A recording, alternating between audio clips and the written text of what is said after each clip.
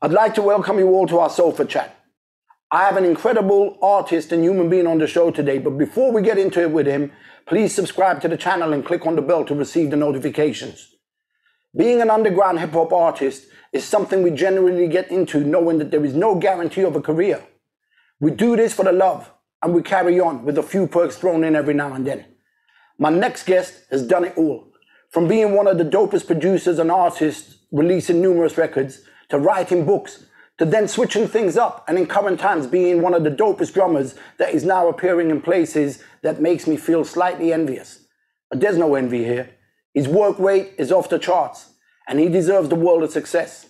I can't wait to get into this one, and I'm excited to have on the 521 Sofa Chat the one, the only, the super talented J-Zone. Welcome, bro. How you feeling? I'm all right, man. I can't complain. Doing a little home renovation, so you caught me in the middle of a project. That's why it's the echo in here. I haven't moved. I haven't set my office up yet, but I got my autograph Cool and the Gang's on the wall, so that's how you know. Oh, you're joking. About to start doing some business. Yeah, wicked. Well, look, if there's anyone that knows how to fix the sound issues, I'm sure you're the guy, because you're the guy that can do pretty much almost everything. Yeah. I hear you, man. You know, I heard about you probably in the late 90s. You know, I remember a time when me and you were constantly talking on the phone.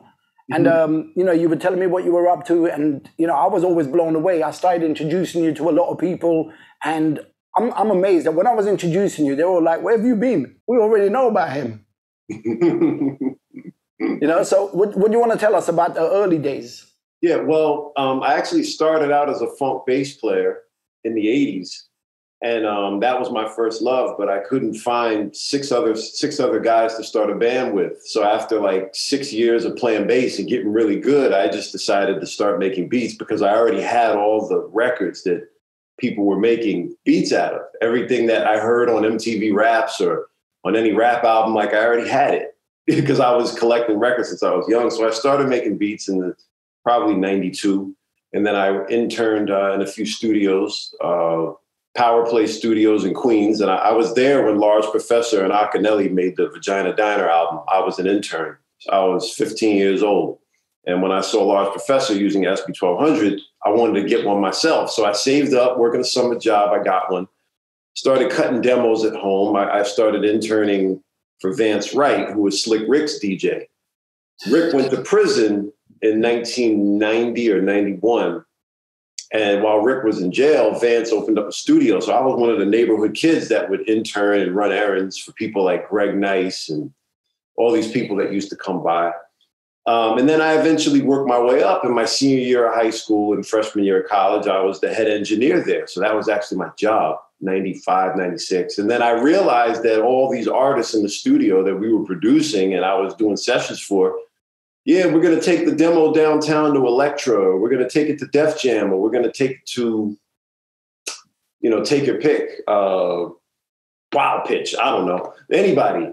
And nothing would happen. And in the meantime, I'm listening to Stretch and Bobbito and all these radio shows. I'm like, well, this radio show, college radio, is playing these artists that are just pressing up a couple thousand copies on their own and doing it independently. And there's a store called Fat Beats and Bobbito's Footwork. And they're selling them independent. Let's just do that. And the guys in the studio were a little older. So their mindset was, let's go get a deal.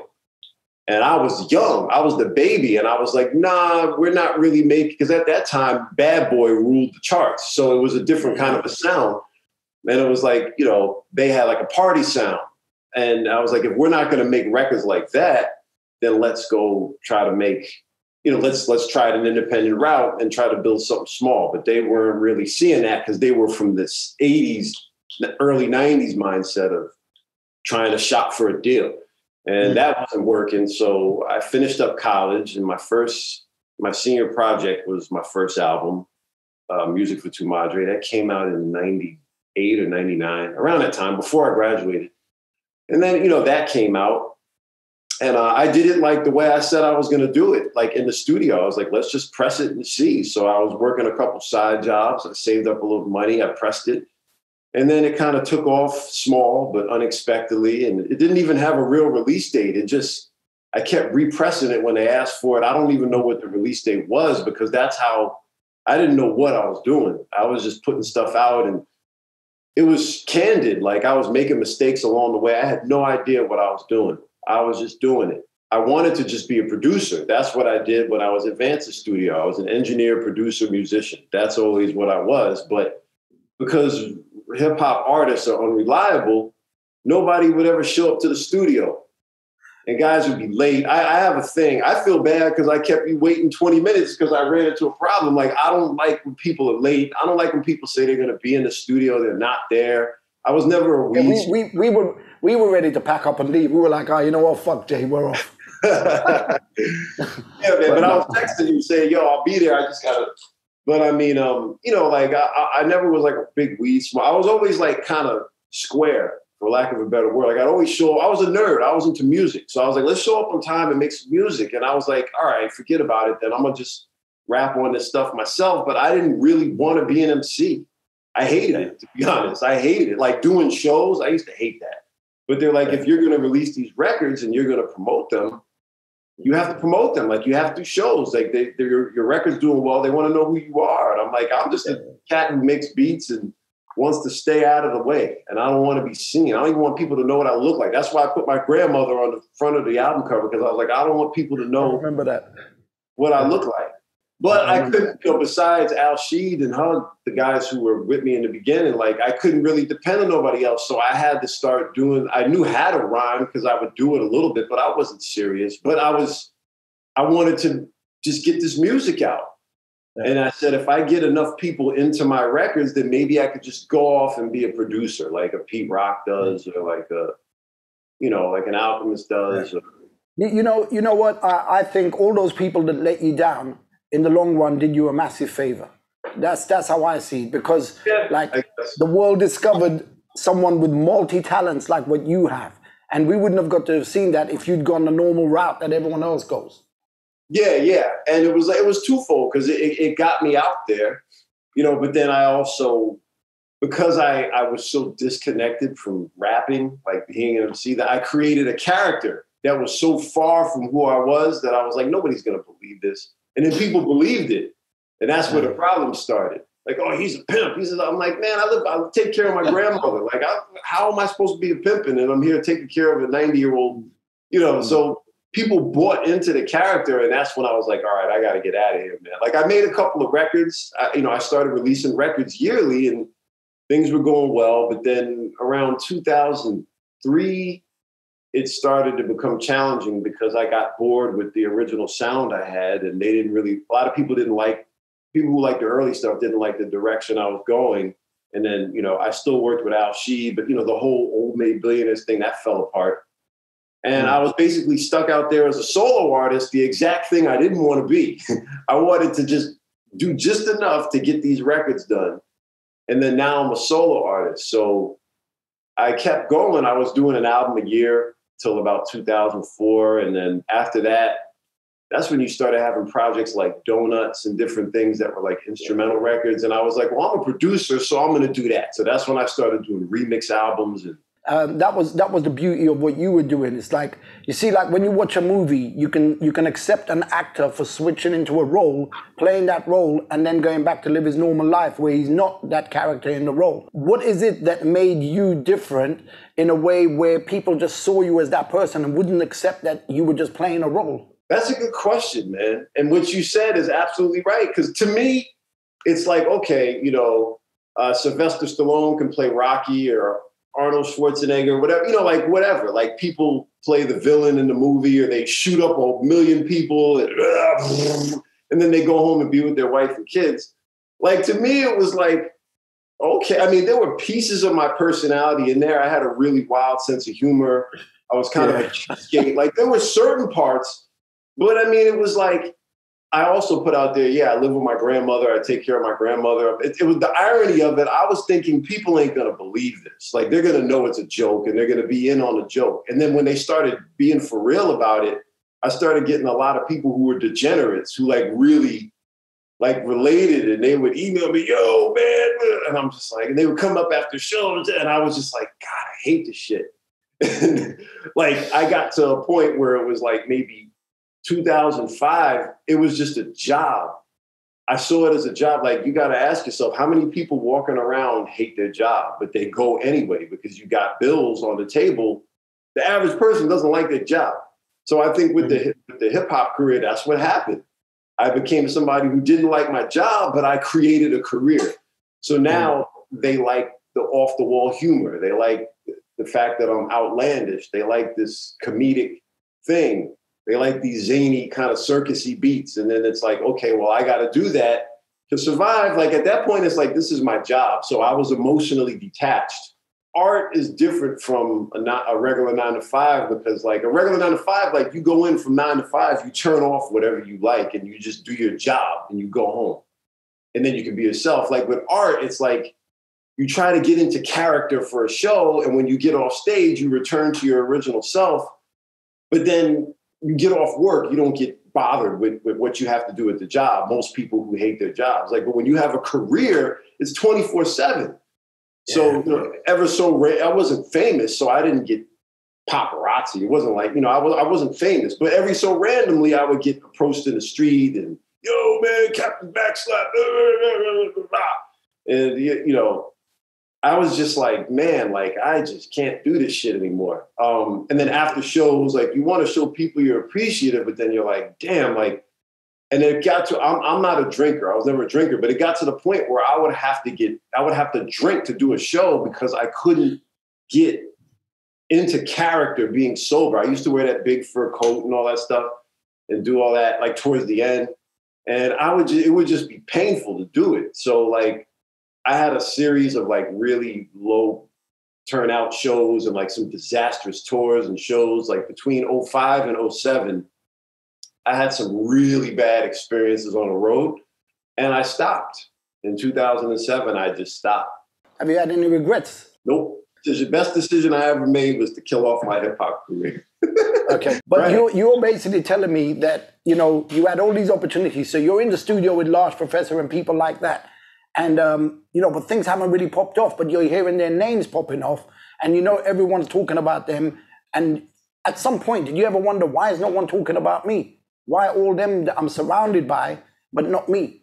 Not early on. Like Lord Finesse, that was when I was 15. That started happening more in when I was releasing albums. Because, they have all these words like underrated and slept on. And I give them the new one is flowers. We got to give you a flower. Like, yeah. That's not really my thing. I just look at it as like, I had my time. It ended. There was good times and bad times, and then I moved on. Like, I don't really look at it like, you got to get your flowers. We got to go back to 2001 and revisit. Like, I'm not that kind of an artist. Like, I just keep like, what's next? Like, I can't lament what happened or didn't happen. I have great memories from back then. I have lousy memories. That's life. That's anything. And then I just move forward. Like, I'm not a very nostalgic person with my own art. And I think that now that we're in an era where artists are accessible to the audience via social media, I think people now have the opportunity to tell artists like how much their art did for them. And that's great. But at the same time, if you don't feel the same way about your own music that they feel about your music, then they get upset. And it's kind of like, but it's their nostalgia. So it's almost like you're talking bad about my memories. You know what I mean? But it's like, to me, and it's like, well, it was my music, but it was your memories. And I'm super appreciative of people who like, I'm like, wow, it made an impact, and that makes me feel great. But then I'm not the type of person to do a 20-year anniversary of a record or TBT or let's go back and revisit and do an introspective on this. You move forward. Sorry, the person that I remember speaking to on the phone back in the days was always forward thinking. There you go. And to me, that's what art is. And I'm a big Miles Davis fan. So obviously anybody who knows about Miles or read his book, like, he went through hell, every time he changed the face of jazz a whole bunch of times, but every time he did it, he got a handful, you know what I mean? Like going to the Bitches Brew, the electric era and making these changes. It's like the jazz purists weren't really feeling that.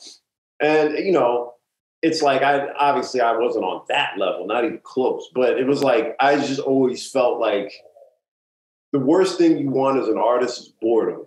you got to move forward, man. Because if you get bored, the crowd can tell. Like towards the end, I would do shows with my back to the crowd. I'd be cutting songs out of the set. Like, you don't want to come off like that. People pay to see you. But at the same time, I can't perform a song I made 8 years ago. And that's why I had such a hard time being a rap artist, because people come to the show, they pay to see, they want the songs they can sing along to, and rightfully so. That's what fans do. I'm just never was that kind of artist. Like as a drummer, I'm able to, when Du-Rites or whoever play out, like we're able to play music from all our old albums because every show I can change it. As long as the melody is there and the basic groove, I can get, if I get bored, I can do stuff and people will still know, oh, he's performing Bug Juice, but he's doing this instead of that. And that's how I keep myself excited. And it's easier for me to do that as a drummer. But as a rap artist, if you do one of those songs and you do it over a different beat, they're like, huh? Or if you change the lyrics, huh? You know, so it's like by the time, like I would release an album, and when if the album had a big song that people like a year later, another album comes out, yo, we want you to do this. I don't want to do that. And then the crowd gets mad. They're supposed to get mad because they want to see you. But me as an artist, I'm like, I'm not doing that shit.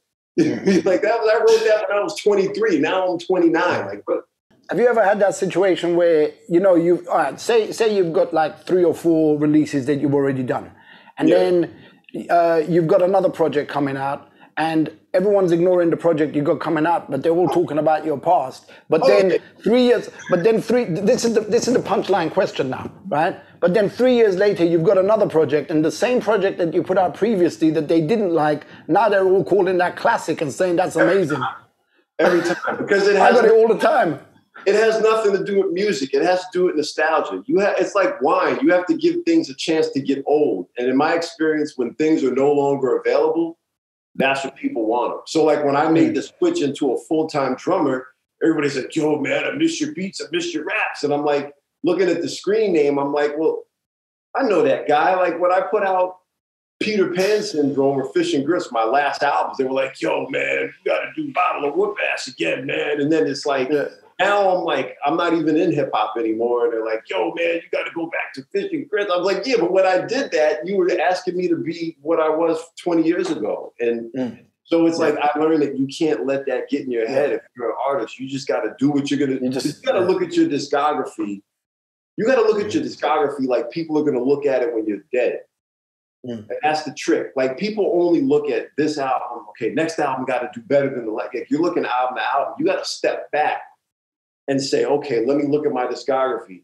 In 60 years, when I'm dead and gone, like how are they going to look at this discography? That's why I'm not afraid to experiment and make an album that isn't that great, because it's going to tell a story. And you could tell my story by looking at my discography. You know, the last 2 hip hop albums I made were Peter Pan Syndrome in 2013 and Fish and Grits in 2016. Those 2 albums are half instrumentals with me just doing drum solos and half rap songs. And when you listen to the rap songs, they're all one verse. 90% of them are one verse, because I just didn't want to be rapping. But I knew people, if I did an album full of freaking drum solos, nobody would care. So I knew I had to rap, but after I wrote one verse, I'm like, do this shit. So I go into the booth and cut the one verse. And because I knew that I had to ease them in. And I was like transitioning from one world into the other. So those 2 albums, if you look at them, they're half drum, funk, instrumental based, and they're half hip hop albums. And this is something the public wouldn't know, but all the beats on there were beats that I had made in 2006, 7, 8 at the end of right before I stopped, that I never used. And I just pulled all those beats back up, took out all the sample drums and played drums on top of them. So I wasn't even making new beats. I was using leftover beats and adding live drums. When you look at it that way, you know what I mean? Like they were rap albums, but they were transitional. You could see I was on my way out. So like now that you know that, when I'm dead and gone, you look at my discography, you can see that I stopped in 2005, 6, I stopped rapping. Then I did a bunch of instrumental and remix, Liquor Store album and all that stuff. So like you could tell that I didn't want to be a rapper, and I was doing anything I could to be creative without being Jay-Zone, the rapper. And then you could tell after 2008, I quit. Then I come back 5 years later, I'm rapping again, but it's like more focused on instrumentals, drumming, funk. I'm releasing drum break albums on the side of these albums. So you can look at my discography and gradually see, okay, he's still a hip hop artist, but he's doing this. It's tapering down. I wasn't doing any shows. So it's tapering. And then all of a sudden in 2016, Fishing Grits, the last album comes out. Every rhyme on there is about how I don't want to be a rapper anymore. And I can't stand rapping and shit. My grandmother died. Half the album's instrumental. And then 6 months later, the Du-Rites comes out, and then all of a sudden, I'm gone. So but if you look at my whole discography from 1998 to 2021, you can see the story, right? But if I was trying to please both audiences, I would, you can't think album to album. You just got to kind of think about, you don't want to repeat yourself. And you have to be willing to make an album that might not be that great in order to not repeat yourself. And that's the way that I see it. Even now, when I told people that I'm going to be talking to you for an interview, people are like, seriously, J-Zone, oh my God. So you've got your name cemented in the underground scene in a way that can't be easily erased. You did a lot of things. But I don't want to dwell on the whole hip hop side of things because those are memories for me. And like for many people, it's nostalgia and all that kind of stuff. But you moved on to do a load of other things. Namely, you wrote a book in, I think it was 2011. Yeah. Well, the book. So basically, like I said, I stopped performing in 2007. And 2008 was my last release, which was Chief Chinchilla Live at the Liquor Store. And that's me with my voice altered, doing St. Ides commercials. It's like an album full of malt liquor commercials. I was so bored with my J-Zone career. I was like, let me create an alter ego and do a malt liquors jingle album, 1 minute each. And it was like 30 tracks or something. And it came out and people were like, what the hell is this shit? And, after that, I remember it being 2009 and I just turned 32 and I hadn't made a beat since I did that Liquor Store album. And I just had a bunch of side jobs. Like I was a sports reporter covering high school sports. I was teaching at my college. I went back to be a music teacher. So I had that. And I just had other jobs. And I was like, I need to get away from music because I was so burnt out.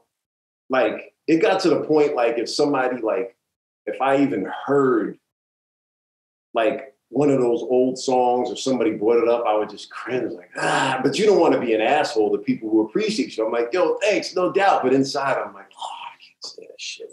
So you have to be an artist to understand that feeling, innit? Yeah, you have to be an artist to understand. Yo, pimps don't pay taxes. Oh, I hate that record. So it's like, it got to the point where like 2009, 10, I didn't even want to hear about that. So I totally disconnected everything, shut it all down. I remember I closed the telephone line for the business.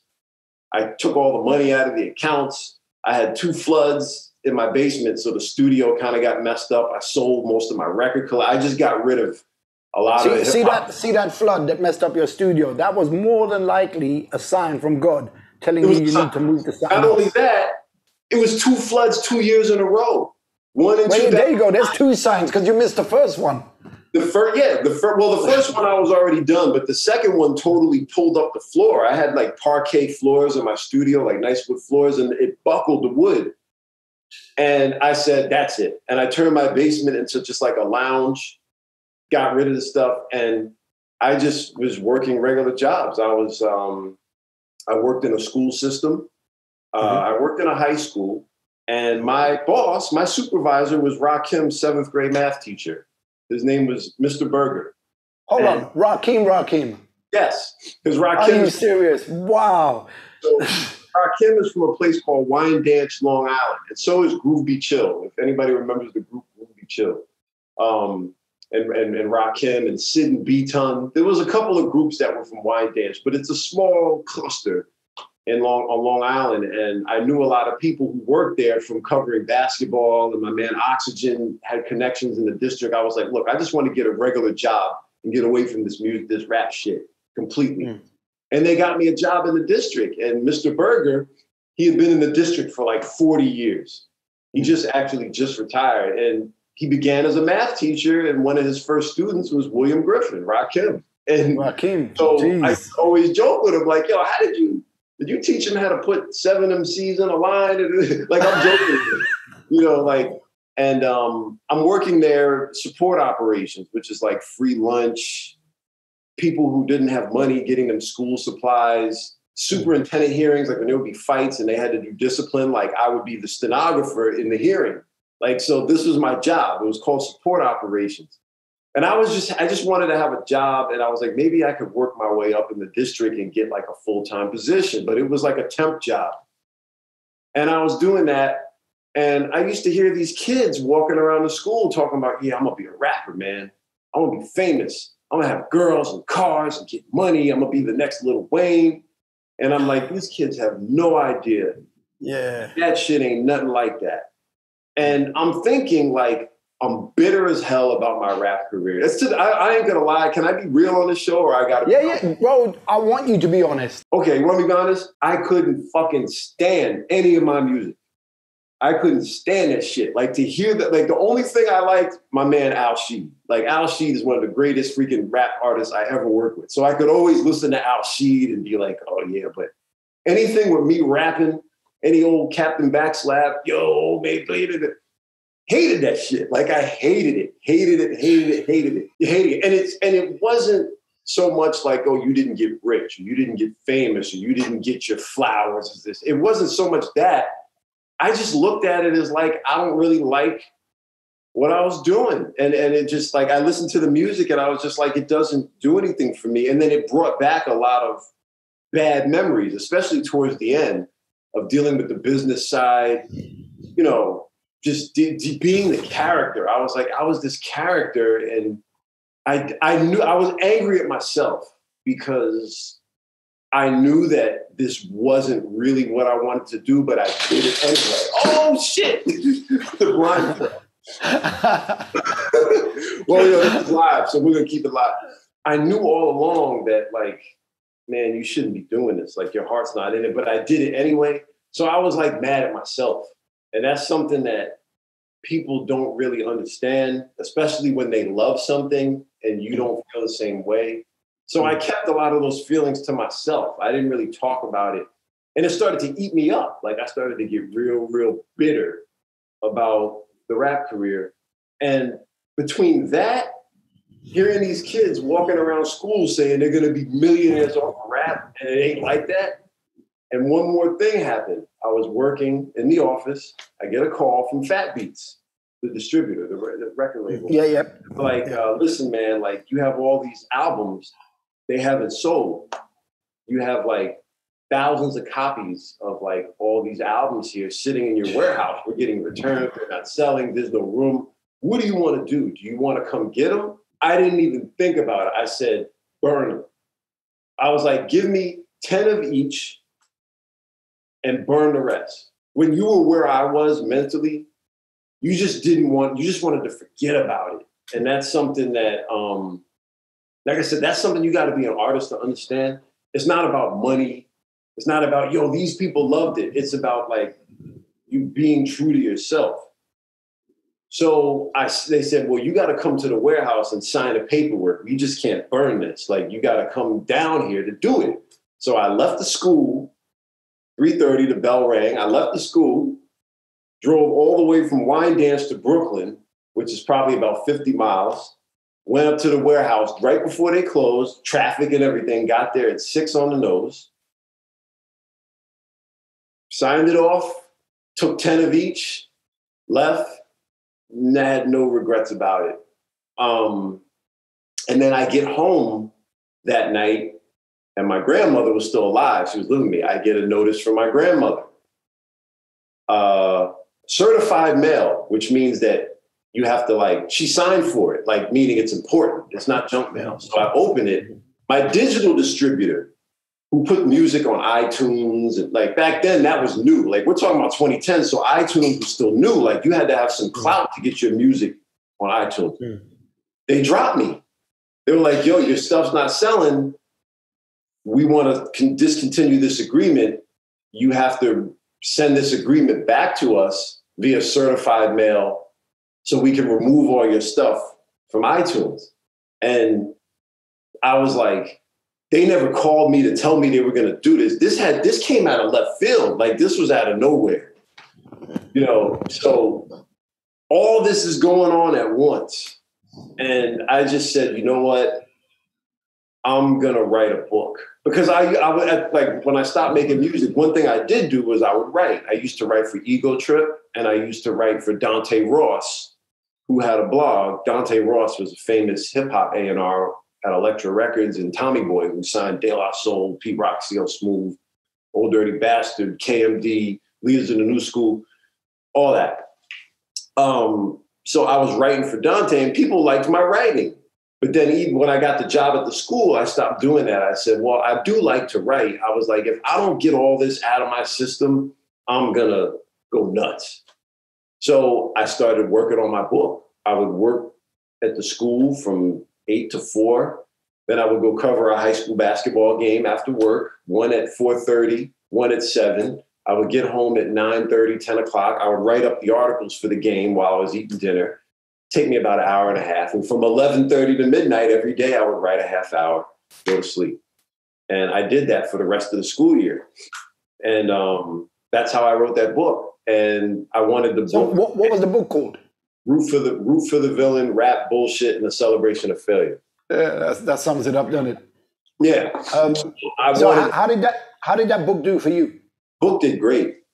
Book did great. I wasn't expecting nothing. I was doing it for my own mental health to get that off my chest, and for people who really.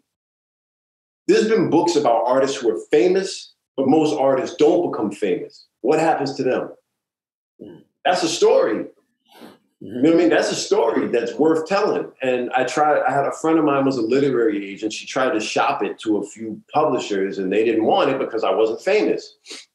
So I said, okay, I'm gonna do this myself. And you know, I saved up some money from the job and some other things, and I self-published it through Amazon. I pressed up 300 copies, not knowing what was gonna happen. And out of nowhere, it took off. I wasn't expecting that. And the book did really well. And then all of a sudden, Questlove is tweeting about it. I'm getting write-ups in the AV Club and the LA Times and Spin Magazine. And, you know, and all of a sudden, people are like checking for me. And they hadn't checked for me in 7 years. They thought I died or something. Like, I just disappeared. You know, and then all of a sudden, there's this renewed interest in who Jzone is. Then all of a sudden, digital distributors started reaching out. Hey, why isn't your stuff on iTunes? Because they dropped me. Well, come with us. Because the book came out. Yo, when you going to do another album? I don't want to do another album. You know, and it was like, you should do another album. I'm like, I don't want to get back into music just because you're interested in my music because of the book. You know what I mean? So it was kind of like one of those things where I was like, you know what? I do need to get back to music, but I'm going to do it different this time. And I remember driving home from the school every day. I was listening I went back to my funk and jazz roots that I was into as a kid. So I didn't listen to no rap in the car. I would only listen to like Billy Cobham, you know, Miles, Kool and the Gang, like the Meters, Ohio Players, Slave, Brass Construction, BT Express. Who's your favorite drummer? It's actually Funky George Brown from Kool and the Gang, the most sampled drummer. Amazing. And Clyde Stubblefield, the most sampled drummers ever. Yo, Clyde Stubblefield had to be there, innit? Joe Duke's a great jazz funk drummer. You know, Idris Muhammad, Mitch Mitchell, Jack DeJohnette, Elvin Jones. I mean, there's tons of them. But this is the stuff I was listening to in the car. And I was like, how crazy would it be if I learned to play drums? Like, not professionally, but what if I learned to play just to stop being, because the book was a success, but I was still bitter about music. Like, I didn't want to hear shit about music. The book is just, now I wrote the book. I got that off my chest. Now let me go on with my life. And, you know, it looked like the school thing wasn't going nowhere. This basketball thing definitely wasn't going nowhere. And, you know, I was playing drums as a hobby. My dad got me a little cheap set when he came to visit. He surprised me. And I just went downstairs and started playing. And after about 6 months, I was like, I had turned 35. I was like, what am I going to do with the rest of my life? Like, what are you going to, like, hang around and keep blogging, writing articles, or doing odd jobs, or are you going to go back to doing hip hop? Are you going to DJ? Like, what are you going to do? Like, you got to, even if you fail, you got to really sink your teeth into something. You can't just be doing a little of this, a little of that. And I was like, well, you're sitting up here playing drums 6 hours a day. You know, like I was working odd jobs at night. My grandmother had dementia. So I'm here taking care of my grandmother during the day.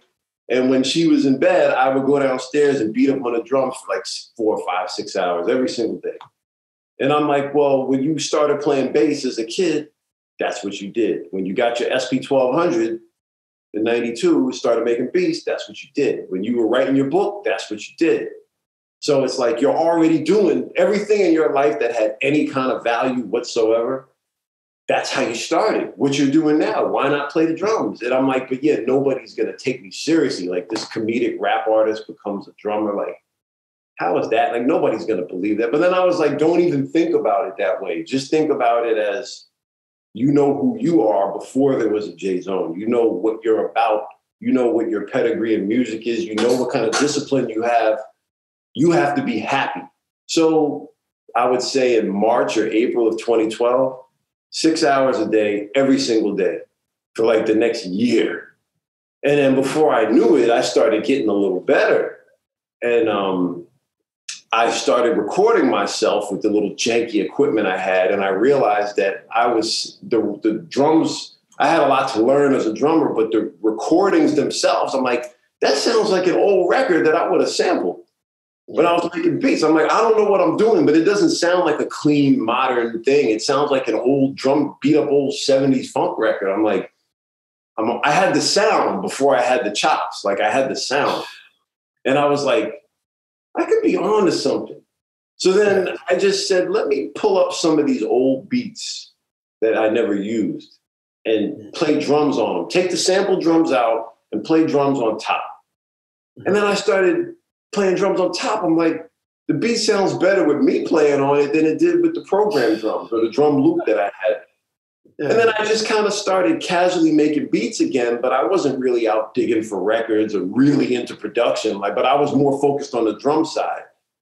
And then all of a sudden I had a bunch of beats with like live drums on them. And I was like, well, what if I take the stories in my book and what I've been going through in life and just write a quick song about each one, see what happens. So I did Peter Pan Syndrome, which was quote unquote comeback album.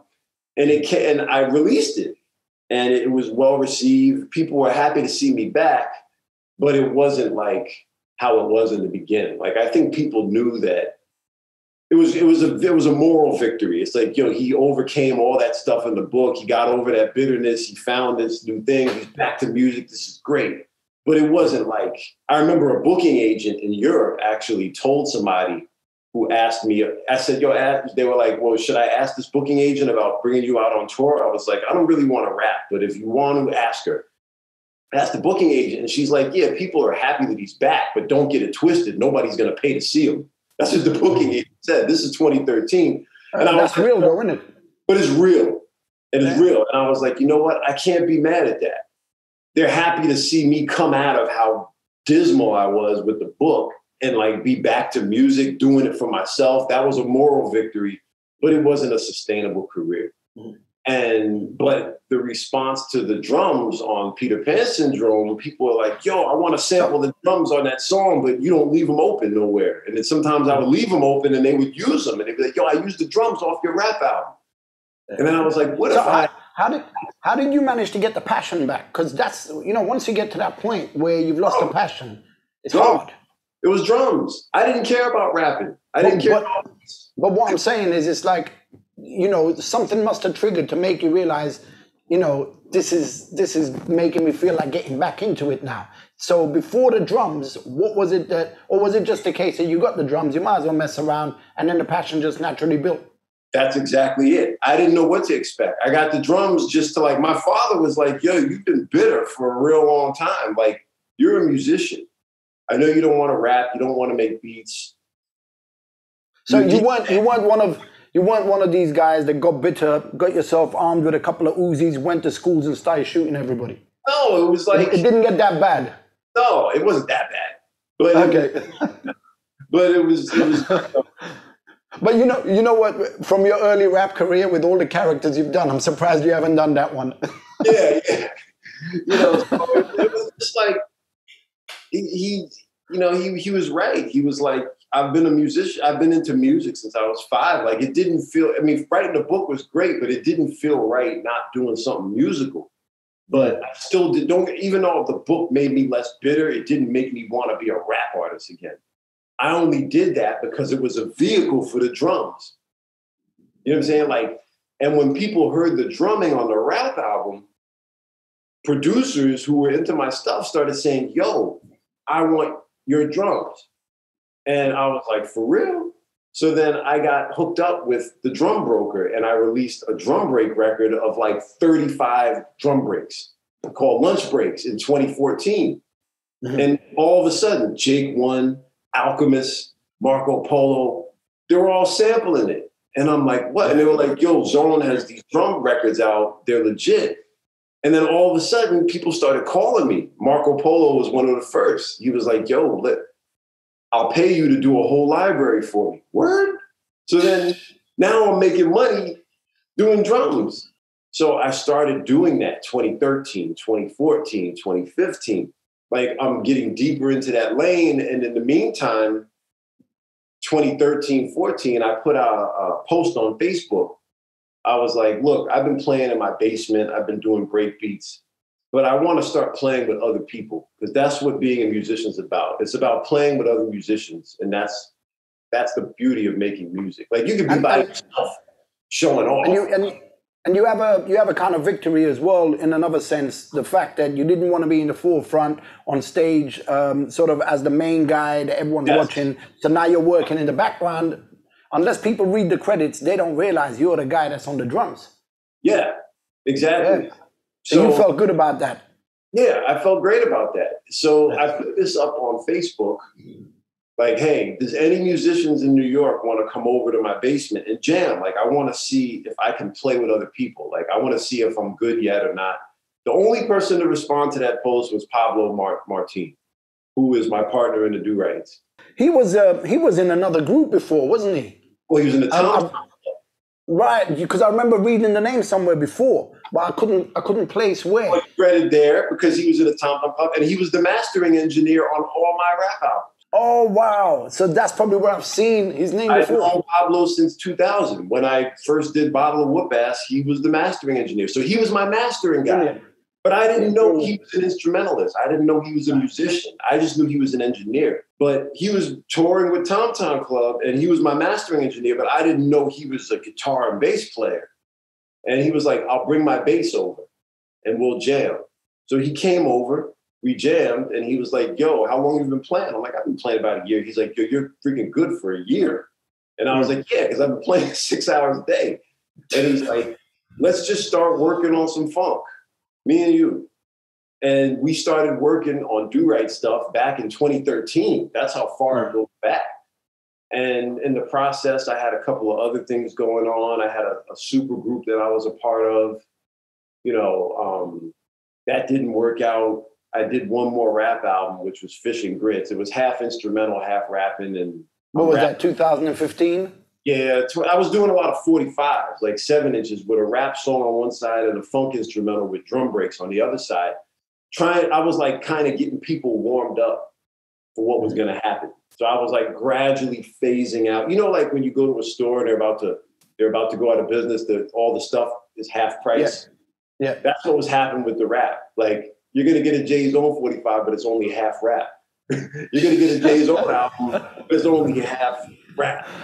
So everything was half price. Like, it was a clearance sale. Like, I'm getting rid of any verses I had, all beats I had. I'm putting live drums on them and putting them on the album. Like, it wasn't like in the beginning where I was like, oh, I'm an artist, I'm a producer. Like, it was like, I'm ending this chapter of my career.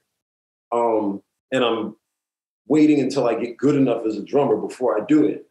And I phased it out, Fish and Grits. My grandmother passed while the album was in production. And the last thing she said to me is like, are you happy? And I was like, I could be happy. I'm happy, but I could be happier. And that made me think, like, you need to just start over. Like, you need to go into a whole new field and close the door permanently. It's like a relationship that doesn't end and you keep holding out hope, hanging around. Like, eventually you got to cut the cord. And the hip hop thing is like, you're not passionate about it. It doesn't pay a whole lot of money. Why are you doing it? And it's like, instead of doing half rap, half instrumental records, like, put all your time into the funk band. When you were 8 years old, you wanted to start a funk band, but you couldn't find 7 other guys to do it. Now with the technology, I play keys, I play drums, and I play bass. Pablo plays keys and bass and guitar. We got a band right there between the two of us. It's like, this is your funk band. This is what you dreamed about in 5th grade. It's here. It just took 30 years to get here. I kept releasing break records, and then I dedicated myself fully to drumming. So when I did, when I did that, I started getting better. And the break records started getting better, and people started noticing me. And I devoted my Instagram to that, the band and the drumming, nothing else. And what happened was, there's a DJ named Louie Lou. He was King Son's DJ. There was an all vinyl event in Manhattan, New York City called Mobile Mondays. And every Monday you go there and play 45s. All the DJs would play 45s only. And Louie Lou had 2 copies of one of my breakbeat records called Backyard Breaks. And Louie Lou was cutting up 2 copies of it. And the label, like, in the middle of a 45, you have like a label. Yep. And on the label, I did like a fake mock-up of the old Brunswick Records label. I don't know how many people know Brunswick. Yeah, yeah. It's like a black label with a red color rainbow, a triangle. Yeah. So I did like a homage to Brunswick. And Lord Finesse apparently was like, yo, there's drums on a Brunswick record? I don't have that. So he's at the turntables like, what is that? What is that? I don't have that. You got 2 copies of Brunswick record because Brunswick records are great, but none of them really have drums. And Lord Finesse is like, what is that? And Louie Lou is like, yo, it's J-Zone. He's like, no, I know who J-Zone is. He's the rapper. What's that record you were playing? Yeah. And he's like, no, it is J-Zone. J-Zone. And he's like, he's a drummer? He's like, yeah, he's a drummer. And Lord Finesse got my number through Marco Polo, and he called me. He was like, yo, man, I need that record. I was like, okay. So I went to his house. I just got on the train and went to his house, and I bought him 2 copies. And he's like, yo, I'm going to use you on something. Hold tight. Be patient. He's like, I got something for you. I got some work for you. I was like, okay. And you're thinking like, okay, cool. That's cool. Yeah, whatever. Man, like, he calls me like a year or 2 later.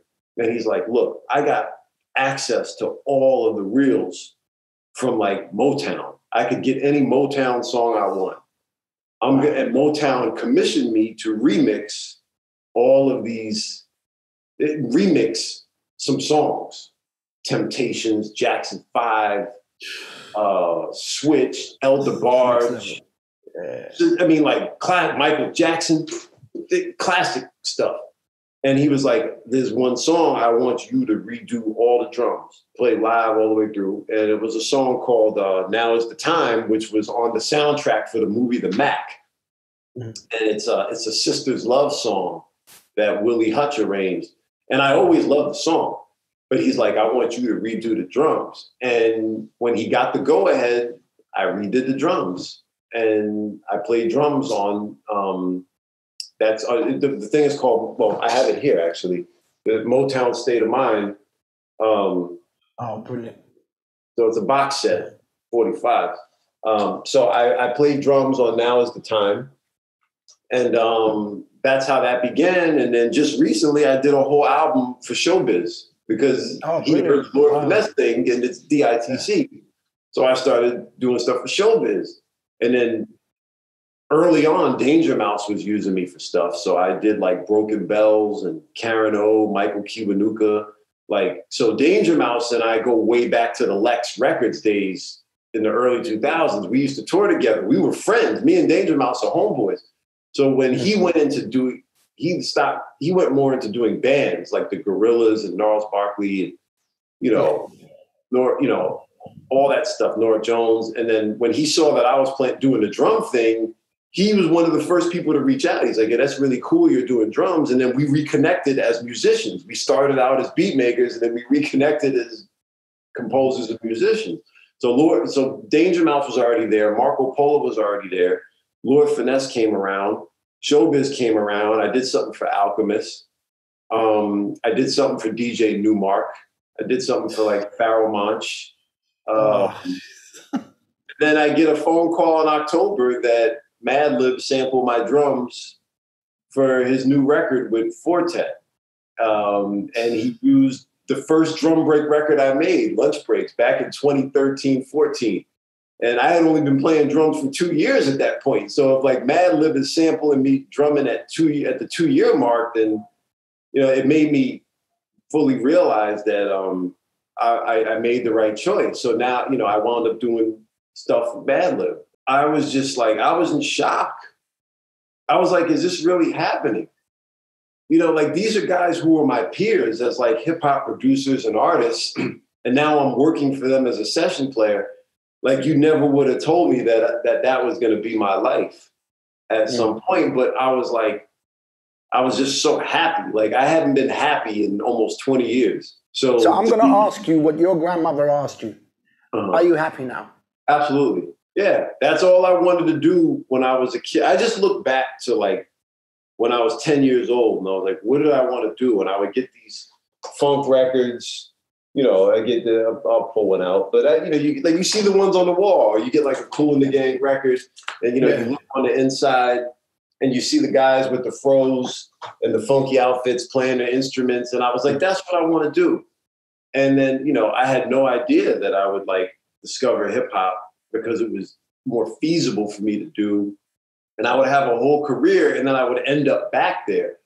So, you know, to end up where I initially wanted to go is the thing that keeps me grounded. Like I always say, think about when you get bitter, you get discouraged, think about why you started in the first place. That's something that I lost sight of as a hip hop artist. Because the hip hop, it was like, I just wanted to be this mad scientist making beats, doing albums, you know, like how Prince Paul and DJ Pooh would do those crazy skits. Like I used to love putting the album together.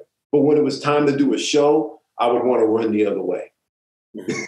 So it's like, but they come together. You can't just put out these. Now people want to see you live. So now you got to, that's the other part of it. So I said, keep in touch with what you wanted to start. And I was like, I wanted to be the guy on the album cover playing his instrument, but I also wanted to be the guy on the stage in the back playing the bass or holding down the drums.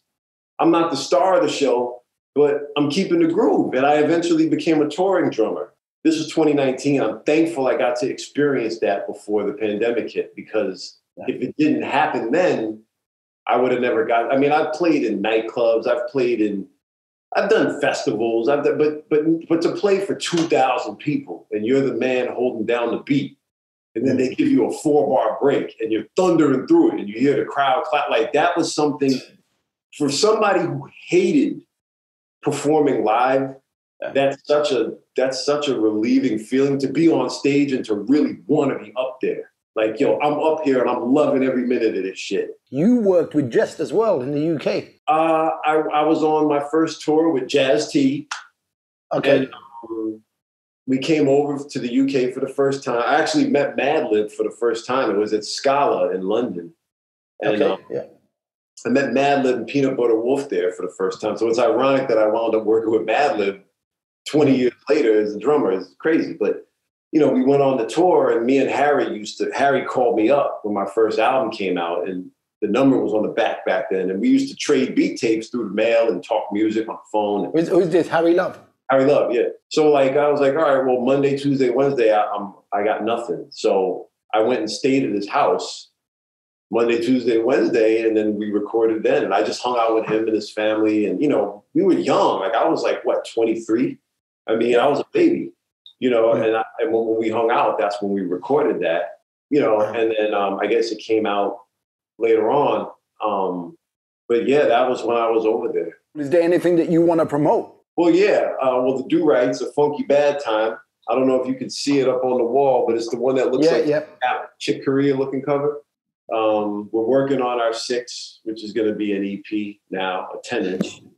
So we're recording that now, and I'm doing some library music for a very notable producer. I'm going to keep the lid on who, but that's coming.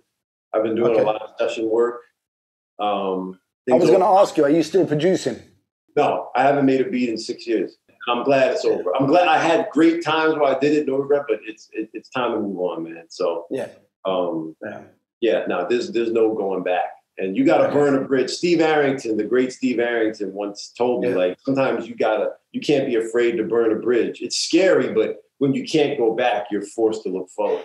I'm not going to say it was a mistake. It was a natural progression. But the last 2 rap albums I did in 2013 and 16, Peter Pan Syndrome and Fish and Grits, it was a man who knew where I knew where I wanted to go, but I wasn't quite ready to leave the safety net of what I built as J-Zone. Even though in my mind it was all over, I was like, well, there's still people who might support it. The artist doesn't owe the fan the nostalgia, a chance to relive their nostalgia, and the fan doesn't owe the artist lifetime support.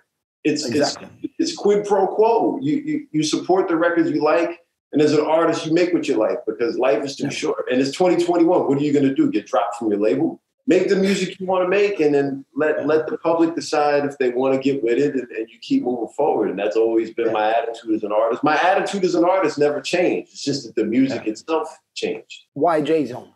That came from, well, my name is Jarrett, but J-Zone came from high school. I used to have a Walkman 24/7 in class. Never took it off. And it was glued to my head. Even the teachers gave up. They were like, well, he's paying attention. He's just got his Walkman on. And I'd be walking through the halls, like, not paying attention to people. And they'd be like, yo, Jay, you're always in a zone, man. Jay, you're always in a zone. So then it just was like J-Zone. That's where it came from. Do you know Rakim personally? No, never met him. I was going to ask you if you could hook us up. No, I never. I know his math teacher, but I don't know him. Maybe we could do an interview with the math teacher. He's just retired. I'm trying to track down his cell phone because he's not in his office anymore. I got to find Mr. B. Shout out to Mr. Berger, man. Love that guy. That's one of my heroes, man. Steve Berger. We don't even realize that there's people that we went to school with that have done amazing things. So we're all in some way connected to someone who's done some amazing things. We've gone on to do amazing things, and you just don't know who's in the background bubbling away with something incredible, you know? You never know. I have no idea. Yeah. But you know what, bro, I really appreciate you taking the time to talk to us here. I hope everything just keeps going from strength to strength for yourself. And, you know, I hope the world gets to see more of your talent, because it's a ridiculous amount of talent. Thank you. Appreciate it. Look, J-Zone is one of the most talented artists I know, and is an incredible character with it too. If you don't know about him, you need to go and find out. Go and follow him on his connection pages and find out more for yourself. You're not going to regret that. All the relevant links can be found in the description below.